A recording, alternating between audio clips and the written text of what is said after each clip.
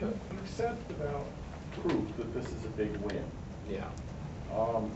But I think proof requires giving examples of how you would use what you're asking for, this late binding. So, you know, an example in my mind, I'm not sure that it quite counts, is a lot of the aspect-oriented programming ideas involve composing programs at a relatively low level. Correct. Yeah.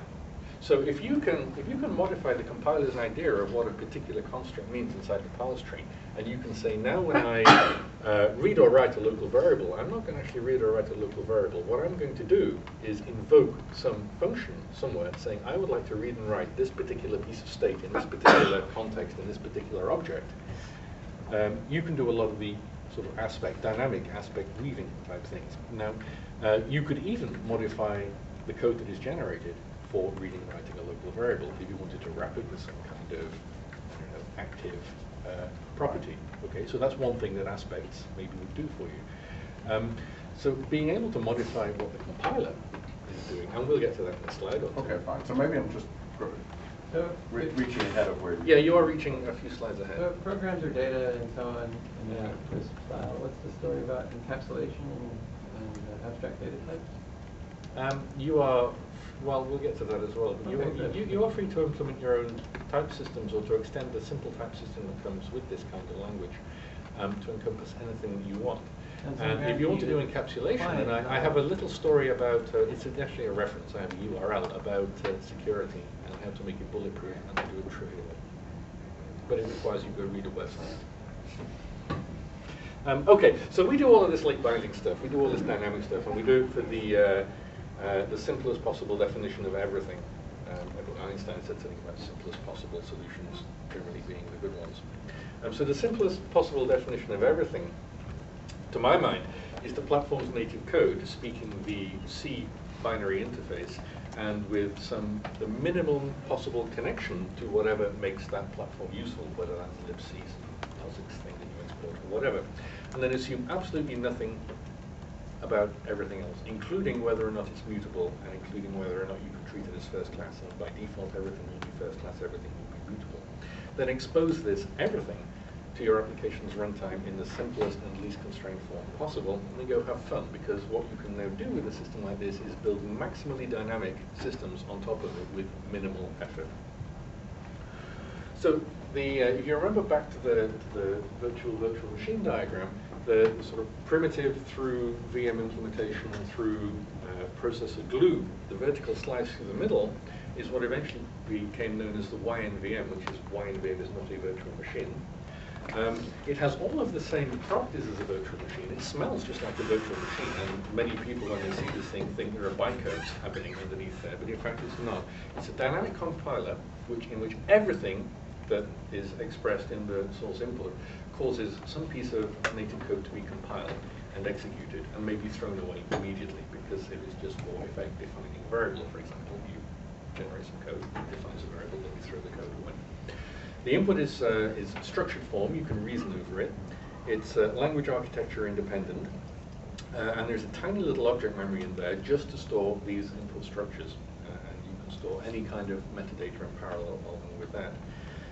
We've already talked about programs equals data equals meta to any power you like, data equals programs.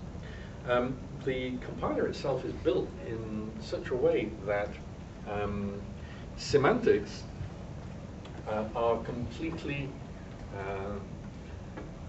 soft within the compiler itself. When it sees a particular structure on the input, it looks at the current environment, its compilation environment, to figure out what to do with that particular construct in the input. And there's a concept, a very lightweight concept of namespaces, which give a context to the compilation currently underway. And so in a restricted domain, I can redefine what any particular semantic construct means inside the compiler. And this is done to the best of my abilities at all levels in the compilation chain. And what I said about getting to the outside world, there is one primitive within this system, which is just DLSim. And if your platform doesn't happen to have DLSim, you can emulate it very easily. So this is what it looks like. It's a tiny little object memory with a tiny little GC, which normally does not ever run because it's just there to clean up your metadata. If you're building an object-oriented language, then of course the first thing I expect you to do is to build your garbage collector in this thing. There are some textual front ends for this, although they're completely optional. The real input to this is just data structures. There's a tree compiler which takes these structures, turns it into some abstract code which has the C semantics, is slightly extended C semantics, but is stack-based.